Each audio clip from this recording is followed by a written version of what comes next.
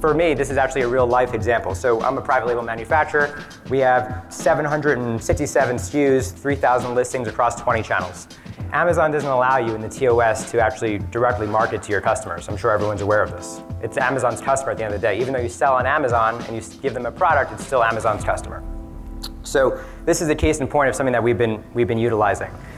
In every package, we're putting an awesome elite warranty program. And so they go into the return program as well, and they have an option here to actually return the item. It's all automated.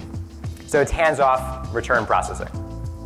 So how it works is just completely automated. They put in their information, they get a return label directly off of our platform. And we do it for every channel, so it alleviates our customer support team of having to do the grind of emailing returns. I think it just offers a more delightful experience. I'm an avid user of Upwork, which is an outsourcing platform. It's almost like a brokerage.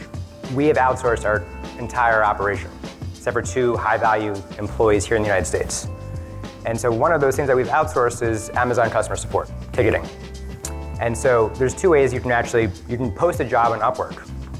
But since this is a nugget presentation, it's quite fascinating. In the top of this Upwork post, instead of finding freelancers, you can find jobs. So if you type in Amazon customer support, you can actually see what other people are advertising on Amazon.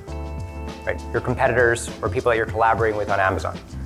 But to go one step further, actually once you click that listing, you can actually dive deeper into it and you can actually see what other posts that people are posting on Upwork.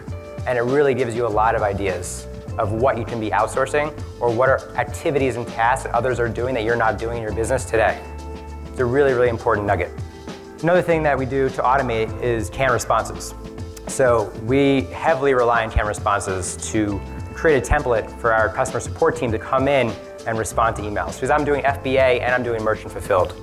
I'm still very heavy merchant fulfilled because we do a lot of kitting and bundling and variations because I just want to take up as much real estate space as I can in e-commerce. One of the other things I think I forgot to mention was that we do if-then statements. So we can pick a SKU. And say, if it's this SKU, then we want to use this packing slip, because we still do a lot of merchant fulfilled. And in the packing slip, we can say, oh, by the way, make sure you lift the clip on the vacuum filter and inject it this way, and that helps with prevention. And if, by the way, if you have any issues or questions, please feel free to reach out to us. So we try to make it very friendly. Another thing that we're doing internally is we're doing pay-on-use returns. So a lot of times when you send somebody a return label, you pay for it. It's $4 and it just sits in their house collecting dust. And they never actually go to return the product, and you still give them their money back on Amazon. So we do pay-on-use returns, which means you only pay for the return label once it's actually injected into the postage system. This is a warranty program that we offer. The same insert on the return card that I was just referring to.